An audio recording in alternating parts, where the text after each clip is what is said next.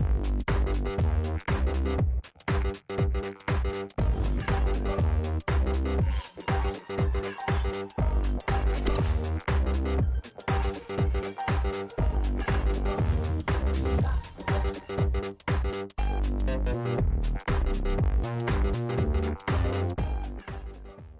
welcome Flyffers to another advanced PvE guide, today showcasing the Fullsupport Ringmaster. In this guide we want to cover all the way from level 90 to 120. If you're still in the level 1 to 90 range, don't worry, we already have a beginner guide available on the channel. You should go check this out first before you return to this one. But before we start with the video, I noticed that 20% of my viewers are subscribed to the channel and the other 80 are not. So let's make a deal. You watch this video all the way to the end and I'm sure earn your subscription by then. Let's go.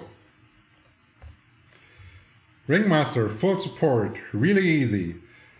The stat, all you need is full intelligence. The reason why is that all your buffs are now scaled on intelligence. This means if you're having, let's say GT, Geburt the strongest Ringmaster buff, and each additional 20% of intelligence will increase your attack that you're getting by 0.5%. So this is muy bien, really good, because intelligence increases even your heal, your buffs, it's anything you need, and you do not tank any mobs, since you're basically the supporters, so you do not need any stamina overall. Well, okay, I just talked about we do not need any stamina at all. But our build actually does allow us to get to decent health levels that are about 9 to 10k, and this reason, therefore, also you are more tanky than a full damage dealer even. So this means if a red mob ever turns on you, you can relax, heal yourself, and your mate can just kill it, and you can, yeah, stay at it relaxed. And in the other guide, we did recommend going for a level 90 set. Since you are a support ringmaster, you do not need a weapon upgrade, for example. All you need to look out for is cast time, so you can heal faster. If you're looking for a set, the Shoopon set is fine, because it gives you intelligence, this boosts your buffs, more cast time, faster healing, faster buffing, and increased healing as well. In the early beginner guide, I did suggest a 28% MP or 28% or like 16% HP if you're having trouble with going against red mobs a lot. With the new guide, and now you're having like a whole lot more of intelligence, you can forfeit the 28% MP and go definitely for a 28% HP build right here. The reason why is you now have so much int and so much MP that you can still maintain the full support without using a refresher hold, even with having 28% HP in the suit. And the necklace set, that's going to be your set of choice, can go for slightly better stats than the previous set, with 5% more healing compared to the other one and 10% more cast time and 5 intelligence. Your weapon of choice will be the legendary golden stick, with again everything you need, intelligence, cast time and healing. You do not need to upgrade this as it will not benefit. Something that's important to note is that the upgrade suggested for the set here is also not required.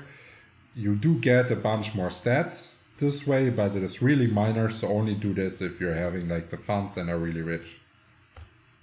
Now, what should you actually be getting for? Assists, like sticks, are a bit of a unique one because they can have an attribute on them that is not skill related basically. It's called healing and can increase any source of healing, so no matter which skill you're using of the healing skills.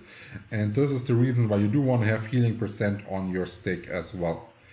You're already having a bunch of healing percent, so it is not worth try-harding for this. Only do it if you have spare. You can heal perfectly fine without this. This is just a like little icing on the cake. Now, what kind of jewelry you should wear? Overall, I wouldn't recommend upgrading a gore necklace at such a high level at all. But getting such a good core necklace compared with some speedos will basically make you unkillable in case of any rats and will result in you never losing any experience while leveling. And this fact is pretty huge actually if we're talking about the higher levels where death actually hurts you and can sometimes mean like you just wasted 20 minutes of your life trying to get all the XP back that you already had by just making a mistake. And the highest priority in jewelry upgrading is definitely the Intelli ring right here, because this intelligence will boost all your buffs again and your healing. The only thing you have to be careful here is, other than the Clockwork jewelry, the upgraded ones do require a bit of attention, because the speeder +3 showcase, you have to be level 88 to wear it, okay? And those, you need a table that actually tells you how far can you upgrade the ring, so you know when to stop, so you don't accidentally upgrade it higher than you're actually able to wear it. And this table can be found on the upgrade guide that is in the channel. Additional informations included as well. Now, which skills to use? We do not want to mention all the effects of all the skills, since this is just like, let's say it's common knowledge by now. So I made a red square around every skill that you should be focusing on maxing. And important is that the buff order, those right here are all the buffs, and make sure that the buff order you're maxing them always fits your partner that you have played the most. So for let's make an example, if you're playing with a mage, like an hit and run elementer, make sure to have mental sign and quick step maxed first. If you're playing with like an auto attack plate, make sure that you have haste, beef up and accuracy maxed first. Something like this, like always make sure that you have the perfect buffs for your teammates. And then there's two options for healing. So if you're on a single target healing, you choose the heal right here. If you want to heal multiple members of your party, you would use the heal rain over here. Now, what does the typical play style look like? If you're a ringmaster, you're basically caught in a cycle and you will have a repetitive functions. So your main goal is having all buffs up running on your partner at any time. If they are receiving any damage, you do want to heal them. And if you have time in between those two tasks, make sure you help them so they can deal more damage. And this is done by casting Moonbeam or Holy Cross or both onto the monsters your mate is fighting against. This only applies if you are teaming up with 1v1 characters. If you're teaming up with AoE characters, you only stick strictly to the buff and healing options right here.